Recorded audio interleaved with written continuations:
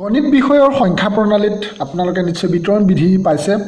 আজিৰ ভিডিঅ'টোৰ এটা আলোচনা কৰা বিষয় হৈছে বিতৰণ বিধি। তাৰ লগতে মই আলোচনা কৰিম যোগাত্মক অভেদ, যোগাত্মক বিপৰীত সংখ্যা, ঋণাত্মক বিপৰীত সংখ্যা, গুণাত্মক অভেদ, গুণাত্মক বিপৰীত সংখ্যা বা অনন্য বা প্ৰতিলোম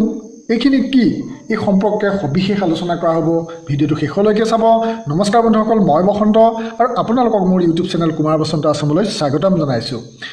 ইতিপূৰ্বে আবদ্ধ বিধি, সহযোগ বিধি আৰু ক্ৰম বিনিময় বিধি সম্পৰ্কে মই বিতংভাৱে আলোচনা কৰিছিলোঁ। যদি সেইসমূহ ভিডিঅ' পোৱা নাই তেতিয়াহ'লে এইটো ভিডিঅ'ৰ ডেছক্ৰিপশ্যনত তাৰ লিংক দিয়া আছে, চাই ল'ব। আৰু টেটৰ উপযোগী সকলো ভিডিঅ'ৰ লিংক মই একেলগে প্লে'লিষ্ট কৰি দি থৈছোঁ ডেছক্ৰিপশ্যনত, চাই ল'ব পাৰিব। এতিয়া আমি এটাকৈ আলোচনা কৰোঁ। প্ৰথমতে আলোচনা কৰোঁ যে বিতৰণ বিধিটো কি আৰু কেতিয়া কেতিয়া প্ৰযোজ্য হয় আৰু কি কি সংখ্যাৰ ক্ষেত্ৰত বিতৰণ বিধি হয়। গতিকে আমি প্ৰথমতে বিতৰণ বিধিৰ কথা আলোচনা কৰোঁ। বিতৰণ বিধিৰ সম্পৰ্কে মই এটা কথা কৈ লওঁ যে বিতৰণ শব্দটো কি বুজাইছে। বিতৰণ বুলি ক'লে আমি অসমীয়াত কি বুজোঁ যে এনেকৈ ভাগ কৰি দিয়া, নহয় জানো? এতিয়া যোগৰ ক্ষেত্ৰত কি হয় চাওক, যোগ আৰু বিয়োগত পূৰণৰ বিতৰণ বিধিটো কেনেকুৱা হয়। এইটো পূৰণৰ বিতৰণ বিধিয়ে প্ৰয়োগ হয় যোগ আৰু বিয়োগত। এতিয়া এইখিনি কথা মই আলোচনা কৰিম সকলো পৰিমেয় সংখ্যাৰ ক্ষেত্ৰত। পৰিমেয় সংখ্যা বুলি কওঁতে তাতে কি কি অন্তৰ্ভুক্ত হৈছে গম পাইছে যে যেতিয়া মই পৰিমেয় সংখ্যাৰ ক্ষেত্ৰত বুলি ক'ম তেতিয়াহ'লে কি হ'ব, তাতে পূৰ্ণ সংখ্যাও সোমাই থাকিব, স্বাভাৱিক সংখ্যাও থাকিব আৰু অখণ্ড সংখ্যাও থাকিব। তাৰ মানে পৰিমেয় সংখ্যাৰ ক্ষেত্ৰত এই যিটো নিয়ম হ'ব, সকলোবিলাক অখণ্ড সংখ্যাৰ ক্ষেত্ৰত, সকলো স্বাভাৱিক সংখ্যাৰ ক্ষেত্ৰত বা সকলো পূৰ্ণ সংখ্যাৰ ক্ষেত্ৰত এই একেটাই নিয়ম হ'ব। এতিয়া বিতৰণ বিধিটো আমি ক'ত প্ৰয়োগ কৰিম যে যোগ আৰু বিয়োগত পূৰণৰ বিতৰণ বিধি। মই লিখি দিছোঁ যে যোগ আৰু বিয়োগত মানে বিশেষকৈ। আৰু এই যিটো বিতৰণ বিধি এইটো হ'ল পূৰণৰ বিতৰণ বিধিটো।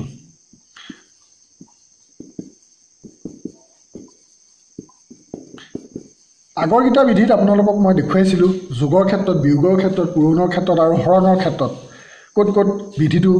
মানি চলে, ক'ত ক'ত মানি নচলে বিতংভাৱে দেখুৱাইছিলোঁ, নহয় জানো? কিন্তু বিতৰণ বিধিটো তেনেধৰণৰ বিধি নহয় যে যোগত মানে, বিয়োগত নেমানে, পূৰণত মানে, হৰণত নেমানে, তেনেধৰণৰ নহয়। এই গোটেই বিতৰণ বিধিটো হ'ল যোগ আৰু বিয়োগত পূৰণৰ বিতৰণ বিধি। এতিয়া বিধিটোৰ বিষয়ে মই কৈছোঁ যে এনেধৰণে হয় a × b + c equal a যেতিয়া b আৰু c পূৰণ কৰিব এনেধৰণে, তেতিয়া a প্ৰথমতে কাক পূৰণ কৰিব? b। মই ইয়াত চিনটো দেখুৱাই দিছোঁ। a প্ৰথমতে b ক পূৰণ কৰিব আৰু পিছৰবাৰ কাক পূৰণ কৰিব? c ক পূৰণ কৰিব। এই চিনটো দেখুৱাই দিছোঁ কেনেকৈ পূৰণ কৰে। গতিকে এনেধৰণে থাকিলে কি হ'ব, a প্ৰথমতে b ক পূৰণ কৰিলে কি হ'ব? ab হ'ব, ঠিক আছে। আৰু পিছৰবাৰ কি হ'ব? a c ক পূৰণ কৰিলত ac হ'ব। আৰু মাজত চিনটো কি হ'ব? এইটো প্লাছ চিন নাই জানো? গতিকে ইয়াতো প্লাছ চিন হ'ব। বুজি পাইছে নিশ্চয়? a b ক পূৰণ কৰিছে ab হ'ল আৰু a c ক পূৰণ কৰিলত ac হয়। এইটোৱে হৈছে যোগত পূৰণৰ বিতৰণ বিধি। এইটো আমি যোগৰ ক্ষেত্ৰত আলোচনা কৰিলোঁ। আৰু বিয়োগৰ ক্ষেত্ৰত আলোচনা কৰিবলৈ হ'লে বিশেষ পাৰ্থক্য নহয়, মই ইয়াতে দেখুৱাই দিছোঁ যে বিয়োগৰ ক্ষেত্ৰত আলোচনা কৰিবলৈ হ'লে এই যোগ চিনটোৰ ঠাইত ইয়াত কি হ'ব? বিয়োগ চিন হ'ব। মই ইয়াতে বিয়োগ চিনটো দি দেখুৱাইছোঁ। বুজি পাইছে নিশ্চয়? যোগৰ ক্ষেত্ৰত যিটো পূৰণৰ বিতৰণ বিধি, বিয়োগতো সেই পূৰণৰ বিতৰণ বিধিটো একেই হয়, মাত্ৰ যোগৰ ক্ষেত্ৰত ইয়াত যোগ চিন হ'ব, বিয়োগৰ ক্ষেত্ৰত এইটো বিয়োগ চিন হ'ব। এতিয়া এইটো মাইনাছ চিন হ'ল, গতিকে ইয়াতো মাইনাছ চিন হ'ল। নিশ্চয় ভালদৰে বুজি পাইছে? গতিকে আমি কি উদাহৰণ এটা ল'ব পাৰোঁ। উদাহৰণটো চাওঁ যে উদাহৰণটো মই দেখুৱাই দিছোঁ, তেতিয়া বুজিবলৈ ভাল হ'ব, নহয় জানো?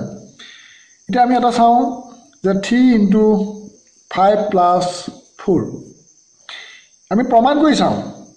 যে এইটো সমান হয়নে নহয়। এতিয়া নিয়ম মতে কি হ'ব লাগে যে যোগৰ বিতৰণ বিধি মতে 3য়ে প্ৰথম 5ক পূৰণ কৰিব, 3 × 5 = 15 যোগ 3য়ে 4ক পূৰণ কৰিব, পিছৰবাৰ 3 × 4 = 12। এতিয়া আমি ইয়াক যোগ কৰিলে কিমান পাম? 15ৰ লগত 12 যোগ কৰিলে 27 পাম, ঠিক আছে? 27। এতিয়া আমি অন্যভাগে কৰি চাওঁচোন যে 5 × 4 = 9, 5ৰ লগত 4 যোগ কৰিলে 9 হ'ব আৰু 9ক 3য়ে পূৰণ কৰিলে 9 × 3 = 27। তেনেকৈ নাপাম জানো? গতিকে এইটো প্ৰমাণিত হ'ল যে যোগ আৰু যোগৰ ক্ষেত্ৰত যে বিতৰণ বিধিটো মানি চলে সেইটো আমাৰ প্ৰমাণিত হ'ল। এইবাৰ মই ইয়াতে মাইনাছ চিন দি কৰি চাম, বিয়োগৰ ক্ষেত্ৰত মানি চলে নে নচলে আমি চাওঁ প্ৰমাণটো। এতিয়া 3 × 5 = 15 হ'ল আৰু ইয়াতে কি চিন হ'ব? মাইনাছ চিন হ'ব। তেতিয়া 3 × 4 = 12 হ'ল। 15ৰ পৰা 12 গ'লে কিমান থাকিব? 15ৰ পৰা 12 গ'লে 3 থাকিব, নহয় জানো? এতিয়া আকৌ ইভাগেদি আমি কৰি চাওঁচোন এইটো চমুকে 5ৰ পৰা 4 গ'ল থাকিল 1 আৰু সেই 1ক 3 পূৰণ কৰি দিলে 3 হ'ব গতিকে আমি দেখিলোঁ যে এই বিতৰণ বিধি প্ৰয়োগ কৰিলেও আমি 3 পাওঁ আৰু আমি যদি বিতৰণ বিধি প্ৰয়োগ নকৰাকৈ ডাইৰেক্টও কৰোঁ তেতিয়াও আমি 3 পাম গতিকে এইটো যে বিতৰণ বিধিটো যে মানি চলিছে সেইটো প্ৰমাণিত হ'ল নিশ্চয় আপোনালোকে বুজি পালে আৰু সাধাৰণতে টেট পৰীক্ষাত কেনেধৰণৰ প্ৰশ্ন আহিব পাৰে আপোনাৰ হয়তো মনত এই মুহূৰ্তত সেই প্ৰশ্নটো হৈছে প্ৰশ্নবিলাক আচলতে এনেধৰণে দি থ'লে ধৰি লওক আপোনালোকক এটা প্ৰশ্ন দি থ'লে এনেধৰণে দি থ'ব তলৰ কোনটো বিধি ইয়াত প্ৰয়োগ হৈছে এটা ধৰি লওক মই এটা দেখুৱাৰ দৰে এনেধৰণে যিকোনো এটা দিব পাৰোঁ মই এটা প্ৰশ্ন নমুনা দেখুৱাইছোঁ ধৰি লওক আপোনালোকক টেট পৰীক্ষা বা তেনেকুৱা প্ৰতিযোগিতামূলক এটা প্ৰশ্ন দিলে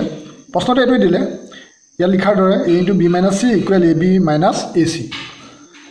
এই ক্ষেত্ৰত প্ৰয়োগ হোৱা বিধিটো বুলি 4টা দি থ'ব অপশ্যন এত দিলে ক্ৰম বিনিময় বিধি অপশ্যন বিত দিলে সহযোগ বিধি অপশ্যন চিত দিলে যোগত কি বুলি কয় যোগত পূৰণৰ বিতৰণ বিধি অপশ্যন ডিত দিলে বিয়োগত পূৰণৰ বিতৰণ বিধি বুজি পাইছে মানে এই দুটাটো নহয় গম পালে কিন্তু চি আৰু ডিত অলপ খেলি মেলি লাগিব পাৰে যে চিত দিলে হয়তো যোগত পূৰণৰ বিতৰণ বিধি আৰু অপশ্যন ডিত দিলে বিয়োগত পূৰণৰ বিতৰণ বিধি তেতিয়া আপোনালোকে গম পালে এইটো কিহত হ'ব যে এইটো বিয়োগত পূৰণৰ বিতৰণ বিধি হ'ব মই ইয়াতে লিখি দিছোঁ যোগ আৰু বিয়োগত পূৰণৰ বিতৰণ বিধি যদি এইটো যোগ চিন থাকে তেতিয়া যোগত পূৰণৰ বিতৰণ বিধি হ'ব যদি বিয়োগ চিন থাকে তেতিয়া বিয়োগত পূৰণৰ বিতৰণ বিধি হ'ব নিশ্চয় এতিয়া বুজি পাইছে এতিয়া মই অন্য এটা বিষয় আলোচনা কৰোঁ এতিয়া মই আলোচনা কৰিবলৈ লৈছোঁ যোগাত্মক বিপৰীত আৰু যোগাত্মক অভেদ আৰু লগতে মই উল্লেখ কৰিম যোগাত্মক বিপৰীতৰ লগতে ঋণাত্মক বিপৰীত এইটোৰ লগতে আলোচনা কৰিম যে যোগাত্মক বিপৰীত সংখ্যা আৰু ঋণাত্মক বিপৰীত সংখ্যা ঠিক আছে এতিয়া যোগাত্মক বিপৰীত সংখ্যা আৰু ঋণাত্মক বিপৰীত সংখ্যা আৰু যোগাত্মক অভেদ কি এই বিষয়ে পাতিম এতিয়া প্ৰথমতে কৈ লওঁ যে যোগাত্মক বিপৰীত সংখ্যা আৰু ঋণাত্মক বিপৰীত সংখ্যা আচলতে একেটাই হয় যোগাত্মক বিপৰীত বুলি ক'লে আমি যিটো বুজিম ঋণাত্মক বিপৰীতো সেই একেটাই হয় বহুতে হয়তো এইটো ঋণাত্মক বিপৰীত বুলি কয় বুলি নাজানিব পাৰে তাৰমানে যদি আমি পজিটিভ নকৰি পেলাই নিগেটিভো কৰি দিওঁ তেতিয়াও সেইটো বিপৰীতেই হয় এতিয়া কেতিয়াবা এনেকুৱা হৈ যায় মই দেখুৱাই দিছোঁ যে -2ৰ ঋণাত্মক বিপৰীত কি -2 ঋণাত্মক বিপৰীত বুলি যদি সোধে তাৰমানে -2ক আকৌ আমি ঋণাত্মক কৰি দিওঁ তেতিয়া কি হ'ব -2টো আছিলে তাৰ ঋণাত্মক বিপৰীত তেতিয়া ঋণাত্মক চিনটো মাইনাছ চিনটো দি দিলোঁ তেতিয়া কি হ'ব এইটো মাইনাছে মাইনাছে প্লাছ হ'ল এইটো মানে অকল 2 হ'ল ঠিক আছে আকৌ যদি কওঁ যে -2ৰ যোগাত্মক বিপৰীত কি তেতিয়াও 2 হ'ব বুজি পাইছেনে এতিয়া যোগাত্মক বিপৰীত আৰু ঋণাত্মক বিপৰীত এই কথা দুটা নিশ্চয় দেখিছে যিহেতু আমি এই -2ৰ পৰা 2 পাবলৈ হ'লে আমি কি কৰিম -2ৰ সমান কেতিয়াও 2 হ'ব নোৱাৰে হ'ব পাৰে নেকি নোৱাৰে তাৰমানে -2ৰ যোগাত্মক বিপৰীতটো সদায় 2 হ'ব কিন্তু সেইটো পাবলৈ যাওঁতে আমি কি কৰিম ইয়াৰ আগত মাইনাছ দিব লাগিব গতিকে এইটো যিটো যোগাত্মক বিপৰীত বুলি কওঁ সেইটো আচলতে তাত আগত মাইনাছ দিলেহে হ'ব গতিকে এইটোকে ঋণাত্মক বিপৰীত বুলিও কয় বুজি পাইছে নিশ্চয় এতিয়া আপোনালোকে ভালকৈ বুজি লওক যে 1ৰ যোগাত্মক বিপৰীত কি এতিয়া 1টোতো দেখিছে দেখোন মানে এইটো যোগাত্মক বিপৰীত বুলি কোৱাৰ লগে লগে এতিয়া কি হ'ব আপোনালোকে ইমান জটিললৈ নগৈ মাত্ৰ কথাটো এইটো বুজক যে যোগাত্মক বিপৰীত আৰু ঋণাত্মক বিপৰীত বুলি যদি সোধে উত্তৰটো একেটাই ওলাব যে 1ৰ মানে যোগাত্মক বিপৰীত বা ঋণাত্মক বিপৰীতটো কি -1 এইটো আমি ইকুৱেল চিন দিব নোৱাৰোঁ মানে ইয়াৰ লগত এইটো সমান নহয় গতিকে 1ৰ যোগাত্মক বা ঋণাত্মক বিপৰীতটো হ'ল -1 আকৌ -1ৰ যোগাত্মক বা ঋণাত্মক বিপৰীতটো কি হ'ব 1 হ'ব যে আপোনালোকে টিক্সটো বুজক যে এই চিনটো সলনি কৰি দিলেই হৈ যাব ইয়াত একো চিন নাই হয়নে নহয় একো চিন নাথাকিলেতো আমি যোগ চিন আছে বুলি ধৰি ল'ম গতিকে যোগৰ ঠাইত এইটো বিয়োগ হ'ল আকৌ এইটো বিয়োগ চিন আছে বিয়োগৰ ঠাইত এইটো কি হ'ব যোগ হ'ব কিন্তু ইয়াত যোগ চিনটো বহুৱাই দিয়া নহয় বুজি পাইছে নিশ্চয় এনেধৰণৰ আমি যিকোনো যদি সংখ্যা পাওঁ ধৰি লওক আপোনালোকক পৰীক্ষাত আহিলে যে xৰ যোগাত্মক বিপৰীত কি তেতিয়া -x আৰু -xৰ যোগাত্মক বিপৰীত কি তেতিয়া কি হ'ব অকল x মানে মাইনাছ থাকিলে প্লাছ হ'ব প্লাছ থাকিলে মাইনাছ হ'ব বুজি পালে যদি ভগ্নাংশও থাকে সেই একেটাই হ'ব এতিয়া এই কথাটো ক'ৰ পৰা আহিলে যে যোগাত্মক বিপৰীত বা ঋণাত্মক বিপৰীত আচলতে যি দুটা যোগ কৰিলে 0 ওলায় এই 1কে -1কে যোগ কৰিলে কি ওলাব 0 ওলাব -1কে এইটো 1কে +1কে যোগ কৰিলেও 0 আৰু xৰ লগত -x যোগ কৰিলে কি হ'ব 0 হ'ব আচলতে দুটা সংখ্যা দুটা পৰিমেয় সংখ্যা যদি যোগ কৰিলে শূন্য হয় তেতিয়াহ'লে এটাক আনটোৰ যোগাত্মক বিপৰীত বুলি কয় তেতিয়াহ'লে a ৰ যোগাত্মক বিপৰীত কি হ'ব -a হ'ব আৰু -a ৰ যোগাত্মক বিপৰীত অকল a হ'ব অকল a মানে +a হেতু বুজি পাইছে নিশ্চয় এবাৰ নিশ্চয় ক্লিয়াৰ হ'ল এতিয়া মই আপোনালোকক ক'ব বিচাৰিছোঁ যোগাত্মক অভেদ কি মই আগৰ এটা স্পেশাল ক্লাছত যোগাত্মক অভেদৰ কথা কৈছিলোঁ হয়তো বহুতে এটো চাবও পাৰে ভিডিওটো তথাপি মই এই প্ৰসংগত এই কথাটো কৈ দিয়াটো খুবেই প্ৰয়োজনীয় হ'ব কাৰণ আপোনালোকে পাহৰি আছে যদি মনত পৰি যাব যোগাত্মক অভেদ মানে শূন্যটোৱে হৈছে যোগাত্মক অভেদ একদম আপোনালোকে মনত ৰাখি থাকক যে শূন্যটো হৈছে যোগাত্মক অভেদ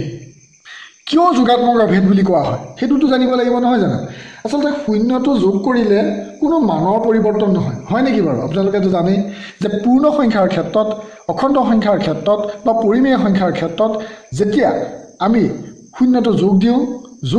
যোগ কৰিলে মানে তাৰ কোনো মানৰ পৰিৱৰ্তন নহয় ধৰি লওক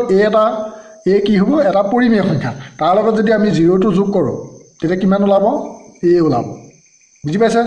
তাৰমানে এটো মানটো একেটাই থাকিলে সেই কাৰণে এই 0 টো কি বুলি কয় যোগাত্মক অভেদ বুলি কয় তাৰমানে হি কোনো মানৰ পৰিৱৰ্তন কৰিব নোৱাৰে ক্লিয়াৰ হ'ল আপোনাক একদম নোট কৰি থব খুব প্ৰয়োজনীয় এইটো কথা এতিয়া মই নেক্সট টপিকটো আগবাঢ়ো এতিয়া মই আলোচনা কৰিবলৈ লৈছো গুণাত্মক অভেদ কি অনন্যক বা গুণাত্মক বিপৰীত সংখ্যা কি এই সম্পৰ্কে আপোনালোকে এটাটাকে মনত ৰাখি যাওক যে গুণাত্মক অভেদ খন্তেক আগত যে মই পাতিলো যে যোগাত্মক অভেদটো হ'ল 0 টো মানে 0 টো যোগ কৰিলে কেতিয়া মানৰ পৰিৱৰ্তন নহয় ঠিক সেইদৰে গুণাত্মক অভেদ কি গুণাত্মক অভেদ হৈছে 1 কি কাৰণে 1 গম পাইছেনে যে 1 এ কাবাক পূৰণ কৰিলে কোনো পৰিমেয় সংখ্যা হওক অখণ্ড সংখ্যা হওক মানে স্বাভাৱিক সংখ্যা হওক বা পূৰ্ণ সংখ্যাই হওক আমি যদি পূৰণ কৰোঁ তেতিয়াহ'লে তাৰ মানৰ কোনো পৰিৱৰ্তন নহয় ধৰি লওক a যদি আমি 1 এ পূৰণ কৰোঁ তেতিয়া কি পাম বাৰু a 1 এ পূৰণ কৰিলে a পাম 1 নাপাম কিন্তু x ক যদি 1 এ পূৰণ কৰোঁ তেতিয়া কি পাম x এ পাম এটো মানৰ পৰিৱৰ্তন হ'ল জানো নহল একেটাই থাকিলে সেই কাৰণে এই 1 টো কি বুলি কয় গুণাত্মক অভেদ বুলি কয় নিশ্চয় আপুনি একদম ভালদৰে বুজি পাইছে নহয় জানো এতিয়া মোৰ নেক্সট টপিকটো হ'ল যে অনন্যক বা গুণাত্মক বিপৰীত সংখ্যা কি বহুতে আগতে পায়ে আছে তথাপি এবাৰ আকো কথাখিনি মনত পেলাই দিয়াটো ভাল হ'ব নহয় জানো এতিয়া অনন্যক বা গুণাত্মক বিপৰীত সংখ্যাটো সম্পৰ্কত অকমান জটিল প্ৰশ্নও আহিব পাৰে ধৰি লওক যে এনেকৈ এটা প্ৰশ্ন আহিলে যে CD AB মানে A by B আকৌ কৈছো CD নহয় C by D A by B অনন্যক বুলি কোৱা হ'ব তেতিয়া অপচন A থাকিব এই দুটা সমান চিন দি থব অপচন B থাকিলে ধৰি লওক মই দেখুৱাই দিছো কেনেকৈ অপচন গিটা হ'ব আপোনালোকে তেতিয়া বুজিবলৈ সহজ হ'ব ইয়াতে ধৰি লওক যোগ চিন দি থলে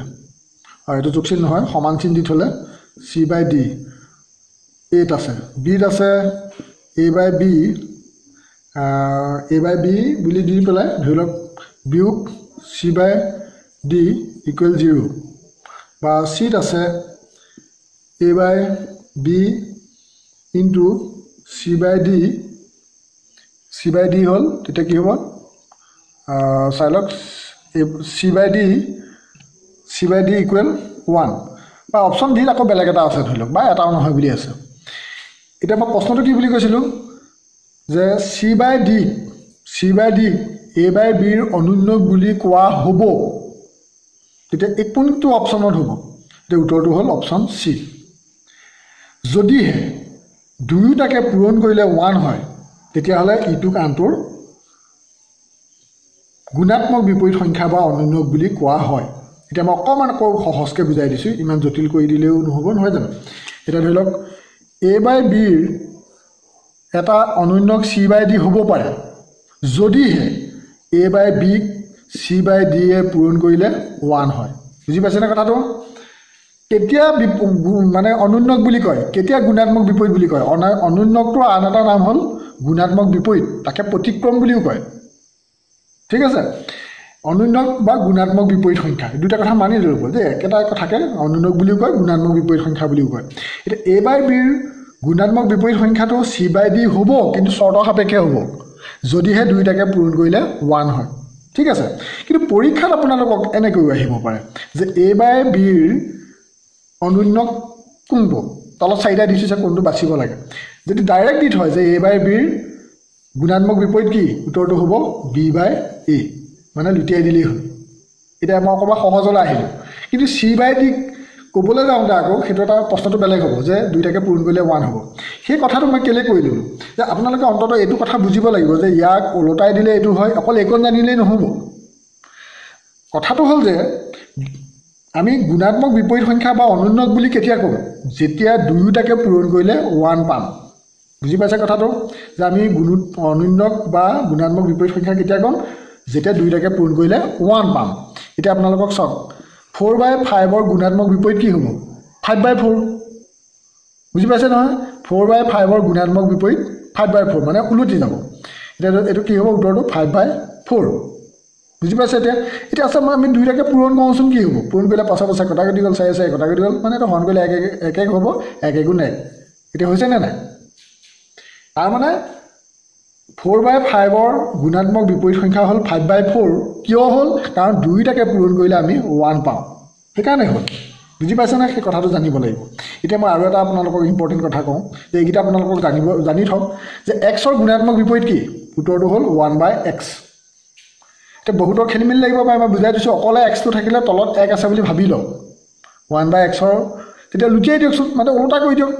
এই তলত ওপৰলৈ যাব ওপৰটো তললৈ আহিব মানে হৰ লব হ'ব লবটো হৰ হ'ব তেতিয়া এইটো 1/x হ'ব নে নহয় গতিকে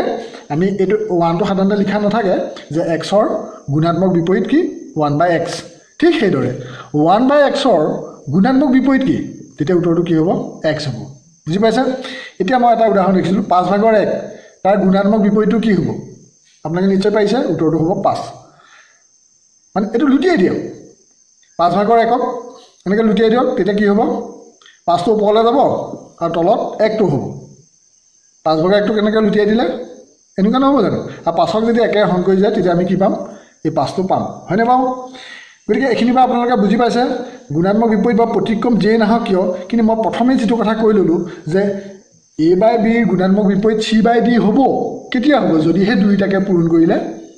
1 হয় এই কথাটো কিন্তু পৰীক্ষাত অহাৰ সম্ভাৱনা আছে আপোনালোকক মই গুণাত্মক বিপৰীত এইখিনিকে কি ক'লোঁ গুণাত্মক বিপৰীত অনুন্নক আৰু একে প্ৰতিক্ৰম প্ৰতিলোম এনেকুৱা শব্দও কয় গতিকে আপোনালোকে যিয়ে নাহক নিশ্চয় বুজি পালে আৰু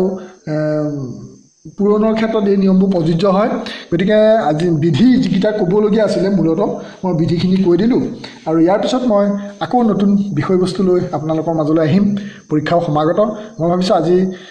গোটেই কথাখিনি আপোনালোকে ক্লিয়াৰকৈ বুজি পাইছে আৰু গণিতৰ আপোনালোকৰ সাধাৰণতে কিবা কথা টান পোৱা নুবুজা আছে যদি সোনকালে কমেণ্ট কৰি জনাওক মই সোনকালে আপোনালোকৰ কাৰণে ভিডিঅ' দিম এতিয়া শেষত মই কওঁ যে যদি ভিডিঅ'টো ভাল পাইছে আৰু ভালটো পাব লাগে মই ভাবিছোঁ কাৰণ আপোনালোকৰ কাৰণে মই ইমানখিনি সহায় কৰিবলৈ মই ইমানখিনি আপোনালোকৰ চিলেবাছত কি থাকি গৈছে কি কথা আপোনালোকৰ কাৰণে প্ৰয়োজনীয় মই দি আছোঁ ধাৰাবাহিকভাৱে গতিকে নিশ্চয় লাইক এটা কৰিব আৰু যদি মোৰ চেনেলটো ভাল পায় আপুনি ভিডিঅ'টো লাইক কৰিবলৈ কেতিয়াও নাপাহৰিব প্ৰথমেও কৰি ল'ব পাৰে যিয়ে নহওক কিন্তু আপুনি যদিহে চেনেলটো ছাবস্ক্ৰাইব নকৰাকৈ আছে কেনেবাকৈ কিন্তু জৰুৰ ছাবস্ক্ৰাইব কৰিব বেল আইকনটোত প্ৰেছ কৰি থ'ব বেল আইকনটোত আকৌ প্ৰেছ কৰোঁতে 3টা অপশ্যন ওলায় এই ওপৰতে অল বুলি ওলায় সেই অলটোত কিন্তু প্ৰেছ কৰি দিব তেতিয়াহে মই ভিডিঅ' দিয়াৰ লগে লগে পাবলৈ সক্ষম হ'ব আৰু ভিডিঅ'টো শ্বেয়াৰ কৰিবলৈ নাপাহৰিব শ্বেয়াৰ কৰিলে নিশ্চয় ভিউৱাৰ্ছ কেইজনমান বাঢ়িব মোৰো ভাল লাগিব আপোনালোকৰ কাৰণে ভিডিঅ' প্ৰস্তুত কৰিবলৈ নহয় জানো আকৌ এটা নতুন ভিডিঅ' লগ পাম আজিলৈ তেতিয়া ইমানটা সামৰণি মাৰিছোঁ থেংক ইউ ফৰ ৱাচিং জয় আই অসম